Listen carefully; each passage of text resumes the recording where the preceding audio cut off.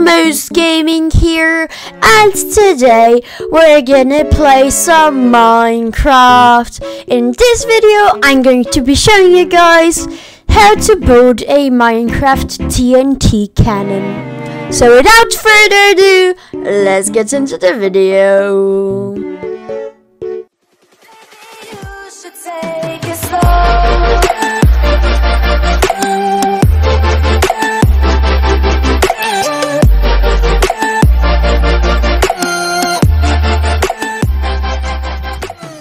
Alright guys, so this is the design I came up with. I'm really proud of it. It makes the TNT go extremely far. Here we have 6 repeaters, which means there is 24 ticks of delay between this and this. And you'll see how it works. You just press this button, detonates. Right before it does, that drops and boom, destruction. Look at the distance. This is great for defending your base. Wanna destroy your friend's base, that's also an option. And this is also very quick, so bam, just like that. It doesn't always hit the target. You should probably build it like 5 blocks under the spot that you want to attack, but yeah, what can you do? Alright, anyways, these are the items that you need. These are the things for the actual system. This just indicates that you need TNT. So I like to start things off by building 4 blocks here, like so. Place a temporary block here. 1, 2, 3 dispensers. Break this, place it here. So 4 dispensers, 4 blocks of wool. This side you build 4 blocks of wool like so. Up front here you place your oak fence and your pressure plate. Here in the back you place this block like so. This one and this one here.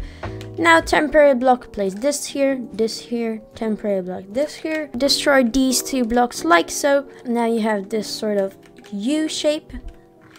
Here you take your repeaters, 1, place, place, place, place, place, and place. Each of them set to 4 ticks, of course. Be sure to check by just looking at them.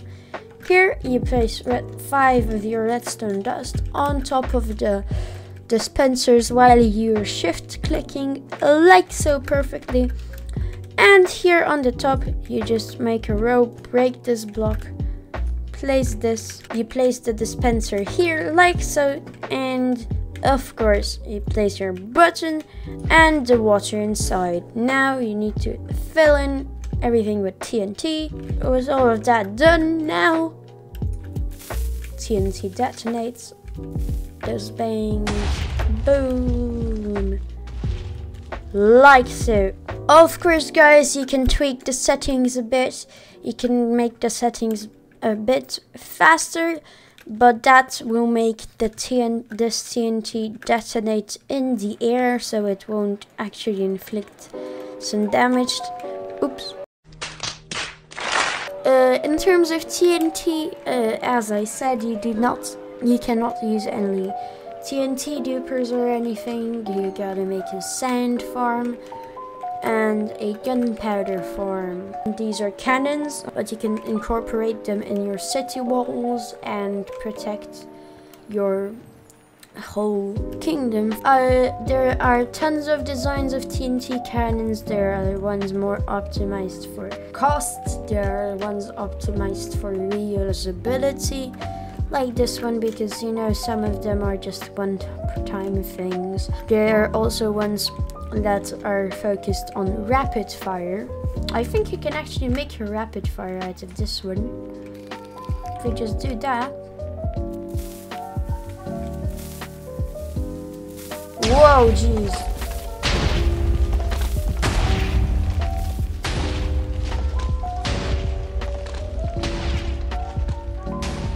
Yeah, so you can make it rapid fire with just a little clock here, but it is pretty chaotic. Well, it wasn't designed for this, so don't expect anything great from this rapid fire solution, but it is an option that I actually didn't think of.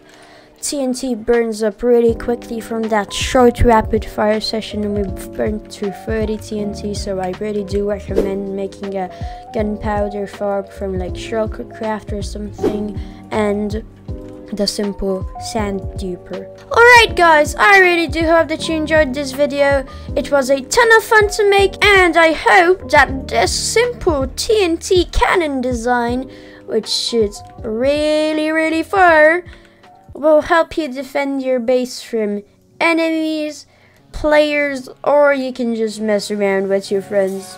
Just don't make them rage quit. Just hold it in yourself. Alright guys, so I will see you in the next one. Bye bye!